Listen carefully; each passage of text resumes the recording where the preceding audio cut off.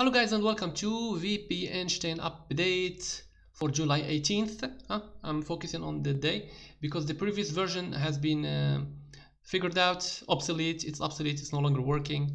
So I made an update to the client of VPNStein, and it's kind of like the old school one that I've been using in V3 and V2. So it's pretty much the same as V3 and V2. So if you use V3, it's gonna work, and if you use this one, it's gonna work. Either way, let me show you how this works.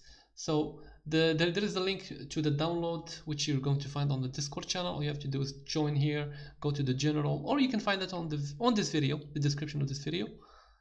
Anyway, so we're gonna run VPNStein, this version. As you can see here, it will update. It's not updating, it's updating. Okay, good.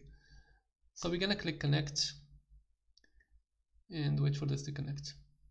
Great. So that's all about this one. This VPNStein is going to update itself. I will try to update these the ID and the password remotely, so you don't have to worry about it. I use Dropbox to update it remotely.